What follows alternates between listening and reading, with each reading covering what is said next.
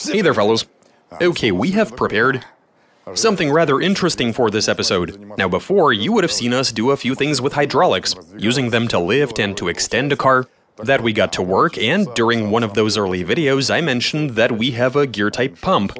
I had no idea then whether it was an 80 or 100, but after cleaning it we found the marking and it's 100. It is a really serious piece of kit, which can pump large quantities of oil and generate a healthy amount of pressure. So we already had the pump, right? And to complement it, I went out and bought this lovely hydraulic motor. It is such a cool thing. You know what we should do? Let's go ahead and disconnect the rear wheels from the transmission, fit the pump, route a few tubes, get this drive mechanism on, and make us a Lada with a hydraulic mover. Or, I don't know, hydraulic drive? I guess that's a better way to call it. Now, we're still actively contemplating how to go about this, since there are certain difficulties involved. The thing is that the manual for this pump says that it's rated at up to 60 kilowatts. So you basically need an engine to get it to spin. I'm afraid that the engine on this Lada simply isn't gonna have enough power. But then again, this unit is only gonna spin at like 1900 revs, or thereabouts, while the Lada motor will happily go up to 4.5 or even 5. Hopefully over-revving the thing isn't gonna be the end of the world. Anyway, the engine easily goes up to 4.5 or 5 grand, and the main question I'm asking myself is where to mount this. One option would be to go the same route as with that high-pressure fuel pump, as in hook it up to the timing mechanism. We'll get an underdrive effect, a twofold decrease in the rotational speed. We'll have a smaller sprocket on the crankshaft, and a bigger one on the pump itself. In theory, that's gonna double the power and cut the revs in half. But then there is another question. At such a power rating and with this sort of chain, also with the pulley being held on by a single tab compared to the many splines on this, are we gonna see stuff falling apart? It's really hard to say. Another option would be removing the prop shaft and mounting it all next to the gearbox. But if we go that route, why would we even need a gearbox? So none of us have any clue what to do. We've yet to come up with a good solution. But I mean, in any case, we have to think of something. At the end of the day, no matter where we decide to place the equipment, be it in the engine bay or underneath the car, if something doesn't work out, we can always just redo it, right? The motor definitely needs to be sitting next to the axle. And as for the pump, I suggest we put it right here. So the pump is going to be mounted inside the engine bay. From here we'll route a few hoses to the back. We get the whole thing up and running. And from there we start the engine, hit the gas and get the liquid flowing. Without a clutch, we're going to have to fit some valves, aren't we? Yeah, this is going to be pretty damn difficult. But I mean, this should also be a lot of fun. So let's make us a Lada with hydraulic drive, shall we? Alright, let's do this. We've got a special merch offer for you, fellas, to brighten the mood in these turbulent times. Starting today, we'll be offering a mystery gift box. When purchasing the box, you're guaranteed to receive a certain selection of stuff from our shop, as well as the chance to win something big. You spend a fixed $30 price for the box, and you're guaranteed to receive a Garage 54 mug, a pair of socks, a sticker, an air freshener for your car, as well as a key fob. 1 out of 10 buyers will be sent an expensive gift on top of that, which could be a cap, t-shirt, hoodie, or a document holder. So we'll be putting something expensive into 1 out of every 10 boxes. If you'd like to support our channel and try your luck, there's gonna be a link in the video description. Replacing a prop shaft with a hydraulic drive. Translation and voiceover by BMI Russian.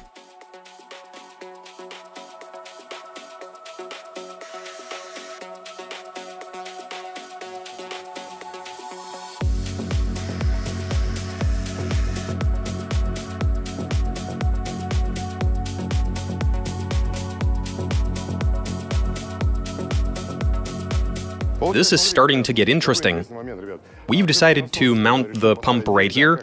Yeah, and you might have noticed that we've brought in a different guinea pig.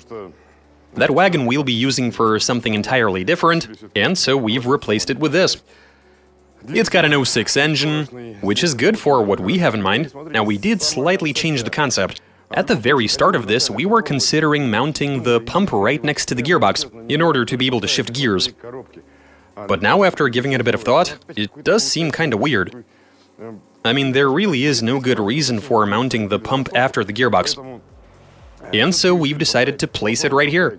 Just like with the high-pressure pump from a different video, this will be driven by the crankshaft via a chain. Here you can see we've put together a bracket in order for the pump to securely sit in place. And it will allow for moving the pump around and adjusting the tension of the chain. We can do whatever we want with it. Now I just need to secure the frame to make sure it has no movement in it whatsoever. Right here you'll notice that we've tack welded on a metal retainer. That's there to keep the pump at a stable angle. What we need to make here is an additional frame to keep it from turning, because I don't think this one is going to be enough. Now the idea was to have a direct connection, right? For the pump to feed directly into the drive mechanism. But since we need the car to be able to idle while we are not going anywhere, we went ahead and installed this distributor box in the cabin. It's also of the type you'd find on an excavator. Now I reckon one thing we really gotta try to... I still haven't quite figured out the drive, it being something I've never dealt with. Now from what I've learned poking around the internet, apparently this is a reverse displacement unit that gives you left-right movement. However, there's an arrow on the housing that shows you the direction of rotation, and it doesn't quite suit us. It seems to go counterclockwise, when we need it to go clockwise for the car to move forward. Anyway, we'll figure that out a bit later, but first we need to secure all of this. After that, the interesting stuff begins. Right, enough talk, time to get back to work.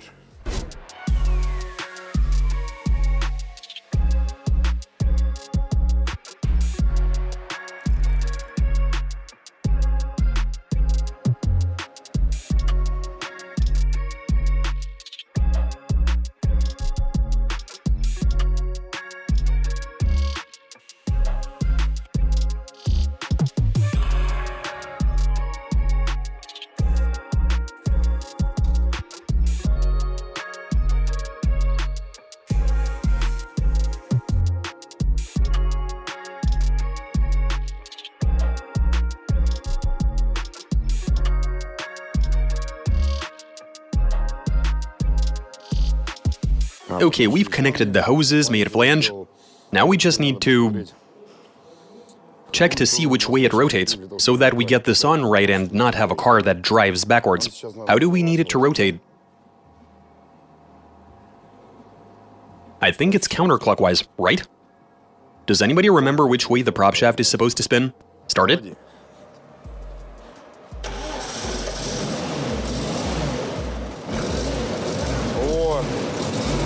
Well, it seems to be spinning the right way. Wait, was that the car stalling?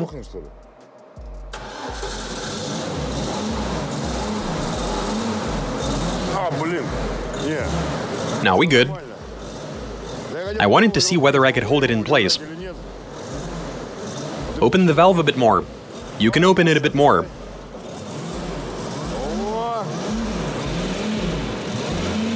Fantastic. You can switch it off.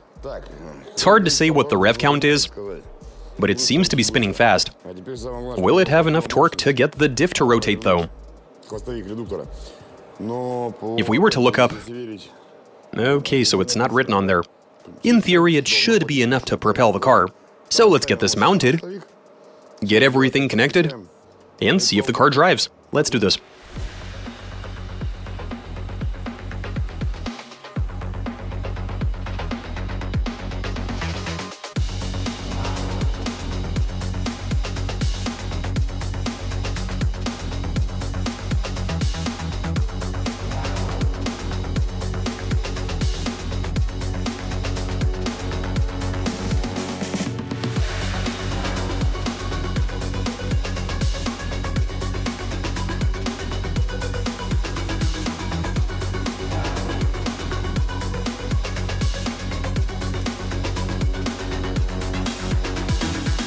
Okay, everything seems to have turned out quite well.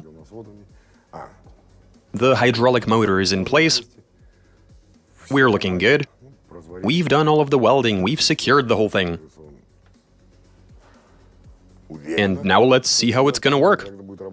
Fire it up.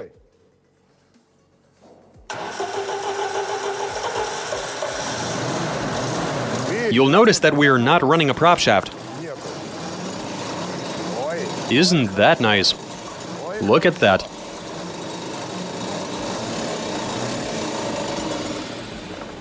Well, it runs, and it even spins in the right direction. Okay, let's bring it down and take this outside. I'd better open this up gradually.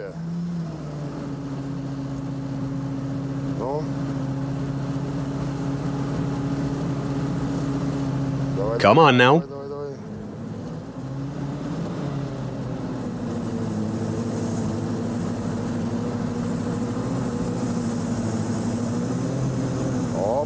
And we're off.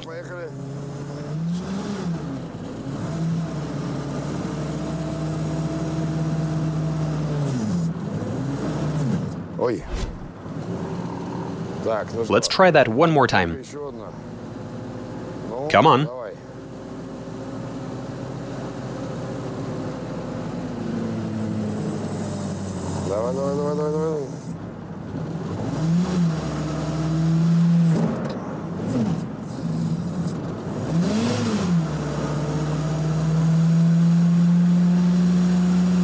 Let's go, come on. Seriously, what the? Say what? The chain is skipping teeth? Must be under a lot of load. We should tighten it then. Okay, we had a minor setback.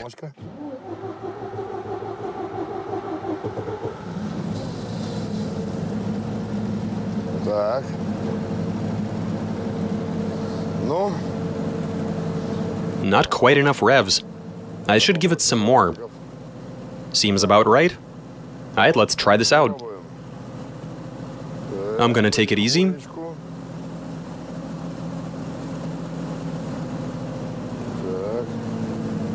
Okay, I can feel it loading up.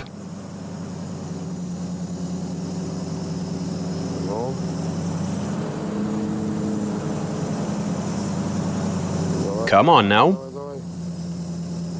You got this little Lada engine, come on.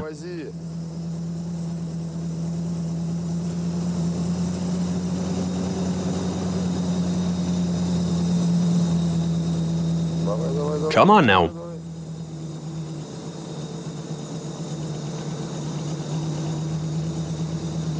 Here we go.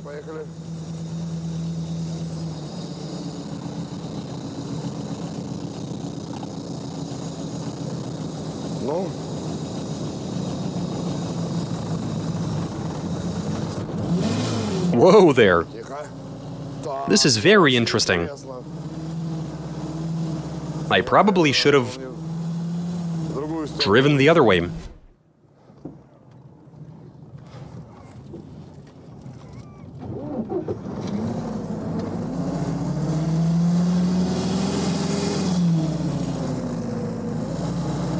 Так.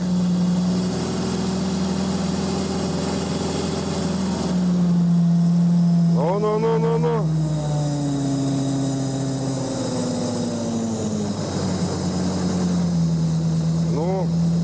давай. Come on now. Давай.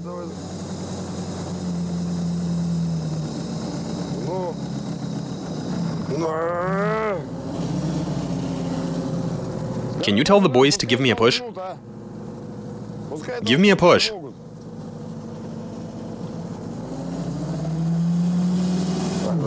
Come on. And it's stalled.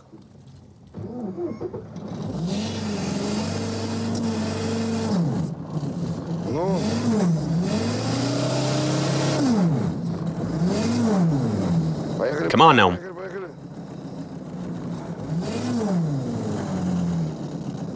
The road is also a bit...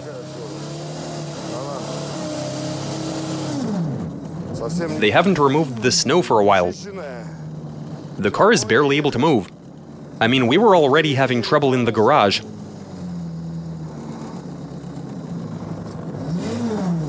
As for what I just did,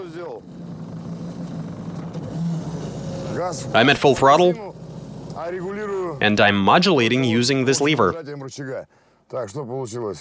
Okay, apparently the car has overheated, and I've only driven 20 meters, so this leaves us in a rather interesting place.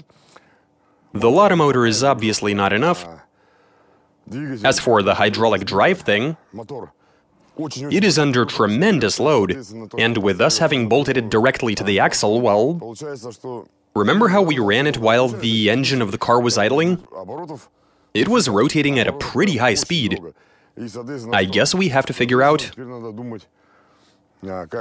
how to ease the stress off of this, so that the engine has less trouble getting the pump to spin. Because on an excavator you have a diesel engine, not to mention a bunch of shafts, transfer cases and such. But even on an excavator, if the bucket were to get caught, the diesel engine would also struggle and emit massive plumes of black smoke. And that's a diesel. Now imagine how good the gasoline-powered Lada engine in this car feels trying to run that thing. Seriously, it was barely even hanging in there, which means we have to think about reduction, most likely on the axle side of things.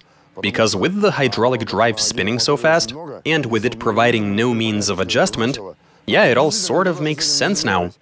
Anyway, we need to come up with some sort of transfer case or perhaps a reduction gear solution for the problem. I'm sure we'll think of something to reduce the rotational speed, to ease the load off the motor, and to get rid of those awful noises. Well, there you have it.